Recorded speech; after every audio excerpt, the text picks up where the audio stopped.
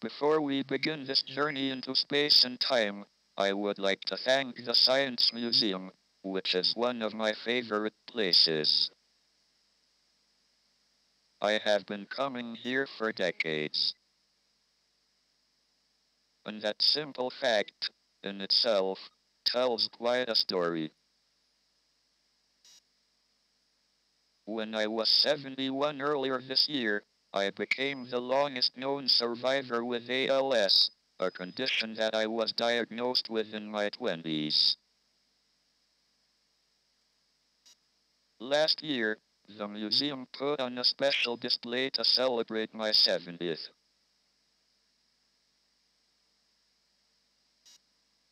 It was a remarkable moment when I came to see it, and hundreds of people sang happy birthday to me. The museum put me in touch again with David Hockney. Hockney had drawn a portrait of me once before, in 1978, when he produced several line drawings. This time he produced an iPad portrait.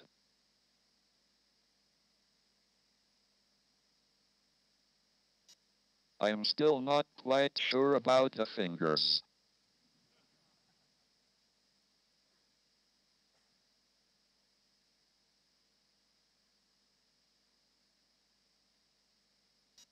Throughout my life, I have had a gambling problem.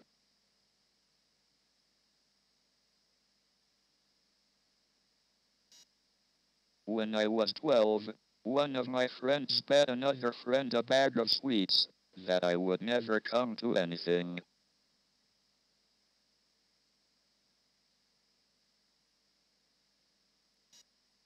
I don't know if this bet was ever settled, and if so, which way it was decided. I had 6 or 7 close friends, and we used to have long discussions and arguments about everything, from radio-controlled models to religion.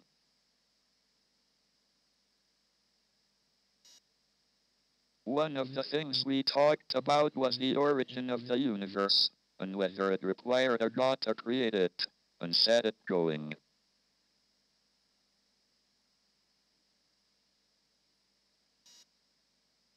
I had heard that light from distant galaxies was shifted towards the red end of the spectrum, and this was supposed to indicate that the universe was expanding.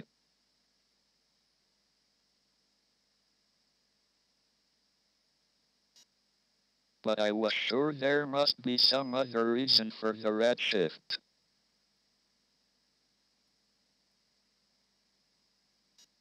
Maybe light got tired, and more red, on its way to us.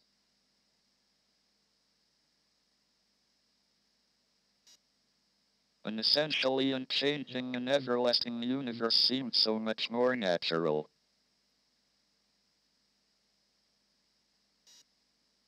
It was only after the discovery of the cosmic microwave background, about 2 years into my PhD research, that I realized I had been wrong. General relativity predicted that the universe should have a beginning.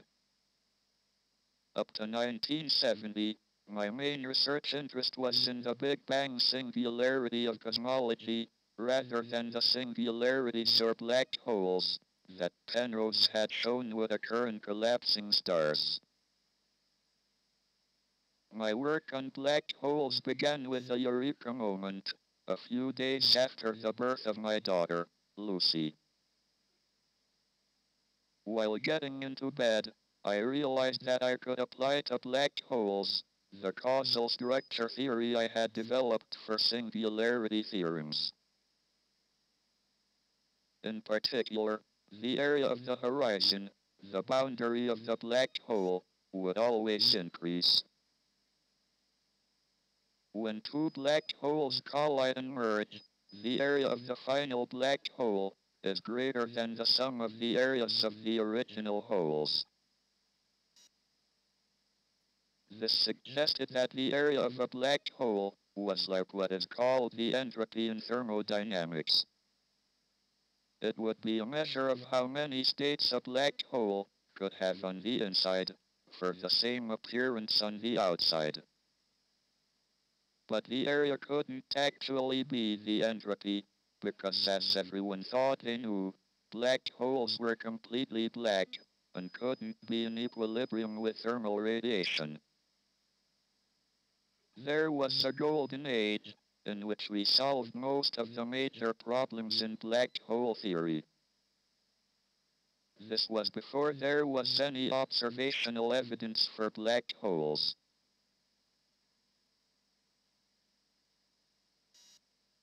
In fact, we were so successful with the classical general theory of relativity that I was at a bit of a loose end in 1973 after the publication with George Ellis of our book, The Large-Scale Structure of Spacetime.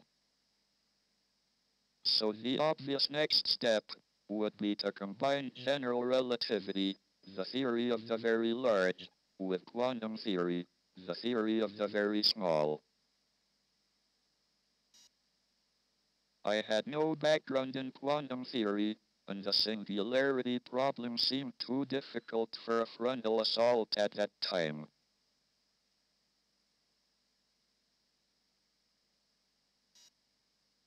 So as a warm-up exercise, I considered how particles and fields governed by quantum theory would behave near a black hole.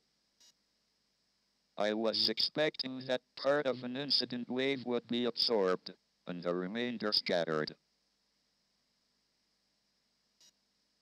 But to my great surprise, I found there seemed to be emission from the black hole. At first, I thought this must be a mistake in my calculation.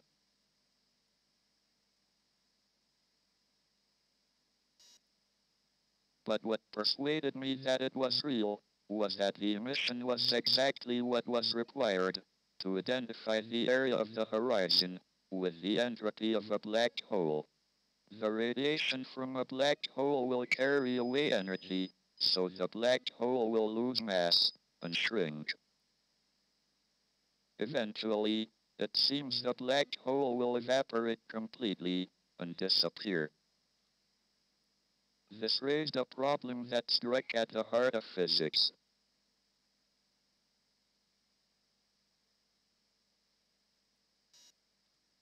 My calculation showed that the radiation was exactly thermal and random, as it has to be, if the area of the horizon is to be the entropy of the black hole.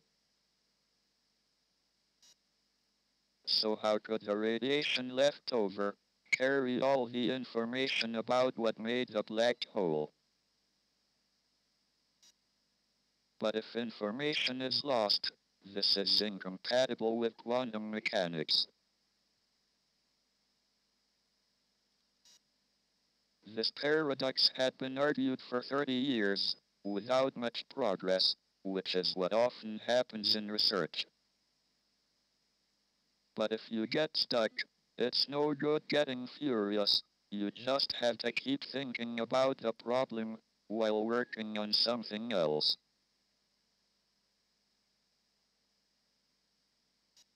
Eventually, I found what I think is its resolution.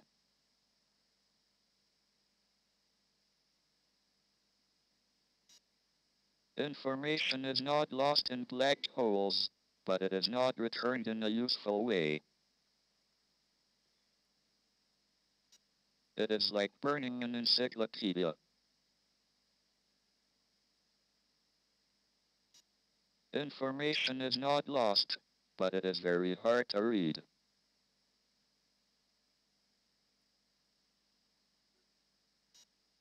In fact, Kip Thorne and I had a bet with John Briskill on the information paradox. I gave John a baseball encyclopedia. Maybe I should have just given him the ashes. The fact that I used to think that information was destroyed in black holes was my biggest blunder. Well, at least it was my biggest blunder in science. More recently, I wrote a new book, The Grand Design, with Leonard Mlodinov, to try to address a few issues left unresolved in a brief history. You see, the laws of science describe how the universe behaves, but to understand the universe at the deepest level, we also need to understand why. Why is there something rather than nothing?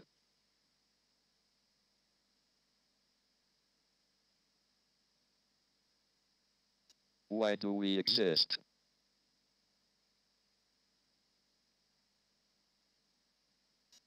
Why this particular set of laws, and not some other? I believe the answer to all these questions is M theory.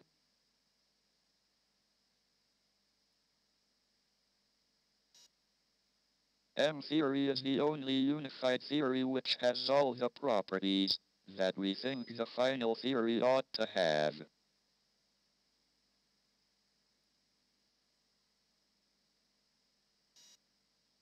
It is not a theory in the usual sense, but it is a whole family of different theories, each of which is a good description of observations only in some range of physical situations.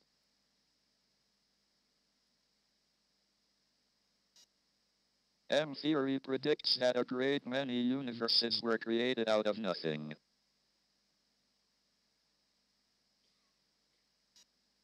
These multiple universes can arise naturally from physical law.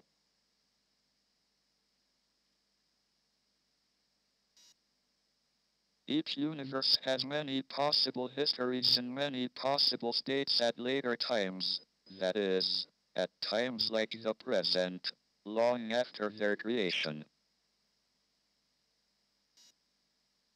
Most of these states will be quite unlike the universe we observe, and quite unsuitable for the existence of any form of life.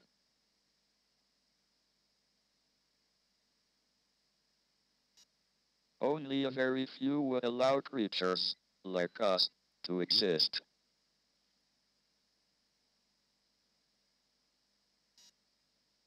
Thus our presence selects out from this vast array only those universes that are compatible with our existence.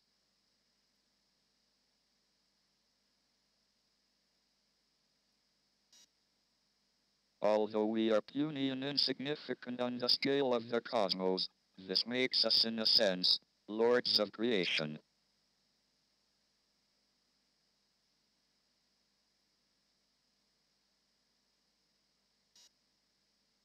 There is still hope that we see the first evidence for M theory at the LHC particle accelerator in Geneva. I don't feel the same way about the Higgs boson. Physics would be far more interesting if it had not been found.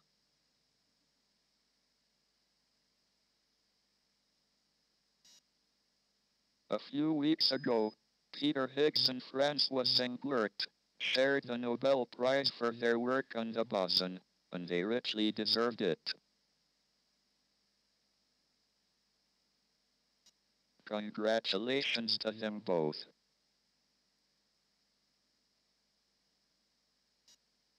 But the discovery of the new particle came at a personal cost.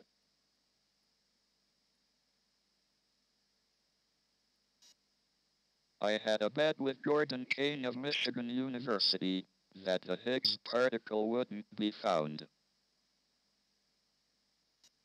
The Nobel Prize cost me $100. Most recent advances in cosmology have been achieved from space, where there are uninterrupted views of our vast and beautiful universe.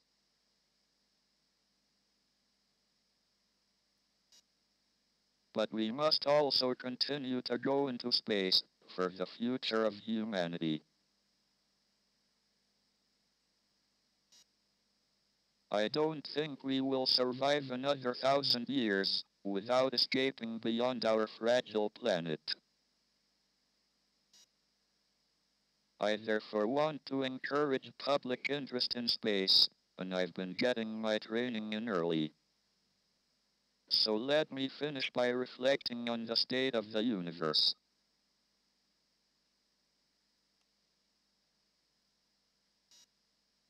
The latest Nobel is another reminder that this is a glorious time to be alive and doing research in theoretical physics.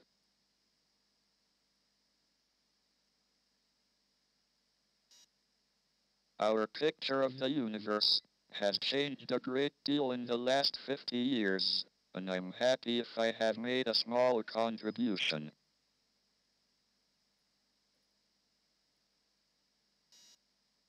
The fact that we humans, who are ourselves mere collections of fundamental particles of nature, have been able to come this close to an understanding of the laws governing us and our universe is a great triumph. I want to share my excitement and enthusiasm about this quest. So remember to look up at the stars and not down at your feet.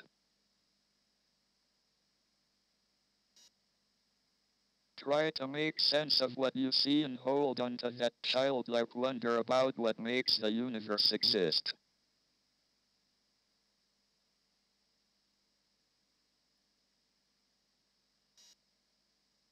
I also hope that the Science Museum's smashing new Collider exhibition will help satisfy our boundless curiosity about our place in the universe. Thank you for listening.